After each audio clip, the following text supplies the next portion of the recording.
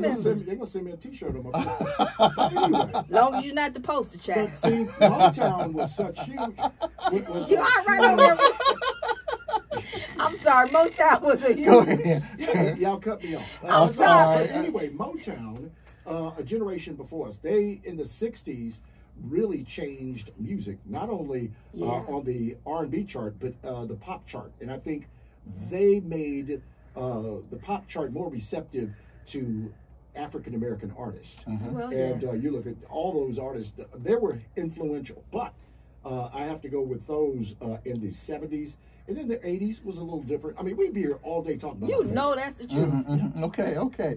And if you want to email us with any questions or comments, it's the Dayton Scene Radio Show at gmail.com. That's the Dayton Scene Radio Show at gmail.com. And by the way, you know I like funk and swag. You know you swagger-goo, swagger-goo. We do too. Like it's like a collard green sandwich, black-eyed peas with turnip greens to make a sandwich. He done messed it up that time. You just made Hannibal Lecter for